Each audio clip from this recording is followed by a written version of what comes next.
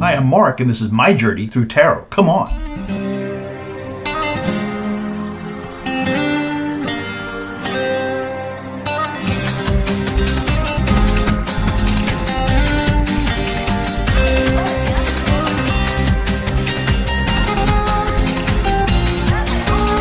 So this is going to be a little bit of a political read for the United States, and we'll talk about the grand old party, the Republicans, and see if they can get back to being something of a recognizable political party again. And that's what the reading will be about. I hope you like the video. If you like the video, please do like the video, and if you haven't subscribed, please subscribe. And thank you very much for watching.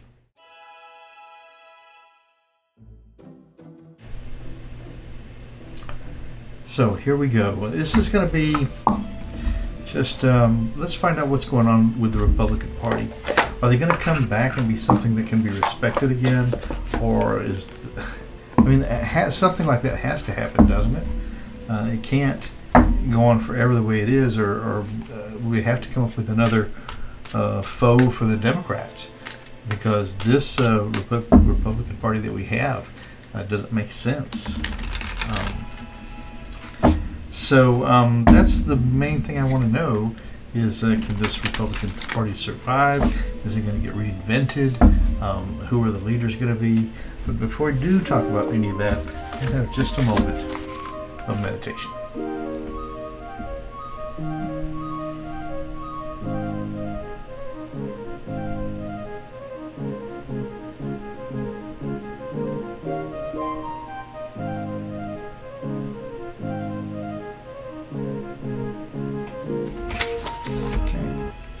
So for a question like that, I mean, it has to be minimum a full Celtic cross. I think, though, to get warmed up, I'm going to do one 3-card draw for Democrats, one 3-card draw for Republicans, all together here. So 3 cards for the Democrats, 1, 2, and I want to know if that Democrat Party is going to survive. And then 3 cards for the Republicans, 1, 2, 3, just to know are they going to make it. First card for the Democrats. So King of Pentacles, a lot of value, ton of value here. Republicans, King of Swords. So truth, justice, rules of law. That's what they think they're dealing with. Okay. Democrats, judgment. I'm feeling bad about that judgment. You know, you can take judgment either way, good or bad. I'm feeling not good about that judgment. This is the 6 of Cups, and yeah, for the Republicans, it's remembering the way we were at a better time. It's a compassionate situation. For Democrats, the Knight of Cups, so fighting for that emotion. And the Republicans, the Queen of Wands, some plans to get out of there, but you've got an opposed king and a queen here, and people worried about how things were in the past. So I think you have a party that's got something to work with here. They don't have a focus yet. And here, I think you've got some folks who got lots of value. Maybe they should be worried about judgment, and but they still come in with a fighter for their compassion. So the two parties seem, they've got bones. Okay, they've got some structure. There's something there. As damaged as the Republican Party seems to be to some of us, maybe it's not all that damaged, and maybe we don't know really what the state of the Democratic Party is really. Perhaps. I don't know.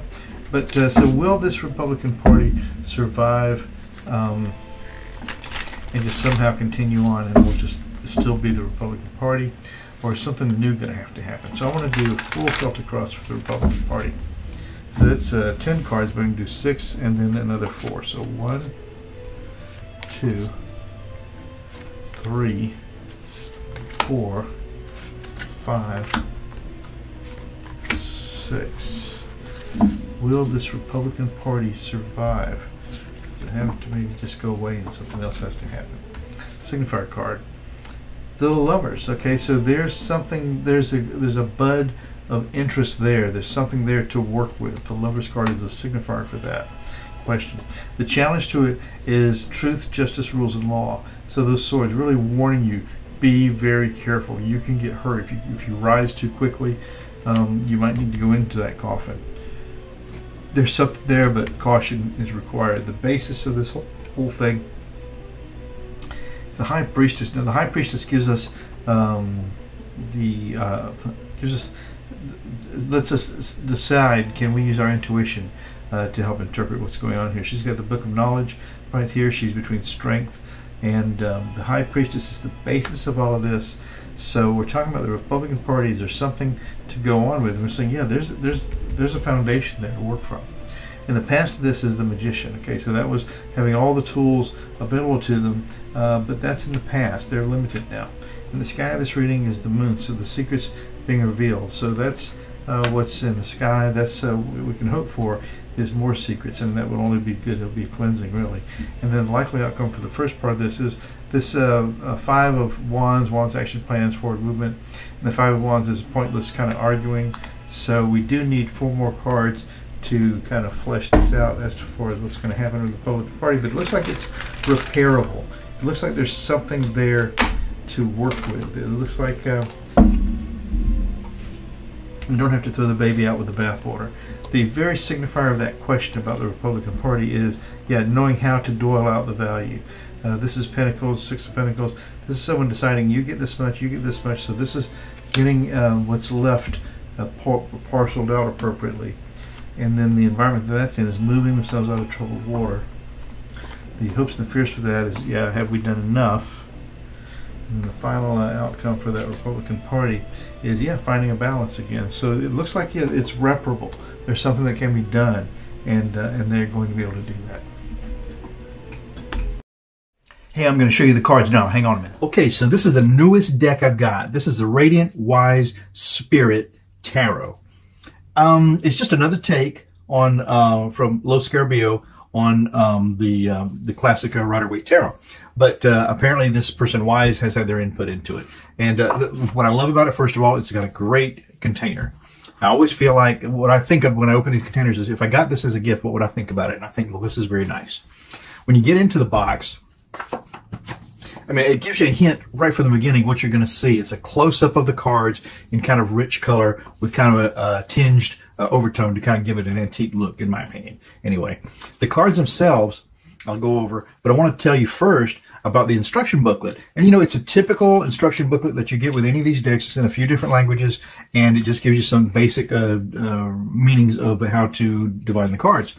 But what's good about it is that it gives you a really terrific synopsis of how this Rider-Waite system was developed and when and by who. It talks a little enough about Arthur Waite and Pamela Coleman Smith, who were the creators of this, and the Kabbalistic theory and history of all of that. It gives you a real quick mention about the Golden Dawn, which is very significant to the development of these cards. And then it gives you a really great little section about how to read the tarot and storytelling through the cards. So I like the little book. I mean, it's nothing earth-shattering. It's not information that most people don't know, but it is interesting. Now, the cards themselves, they got a cool back. They're kind of shiny, and you're going to see that kind of what they are is like they've kind of made a close-up of the typical tarot images and then colored them in very vibrantly and then oversprayed the whole thing with sort of an antique-y kind of a feel.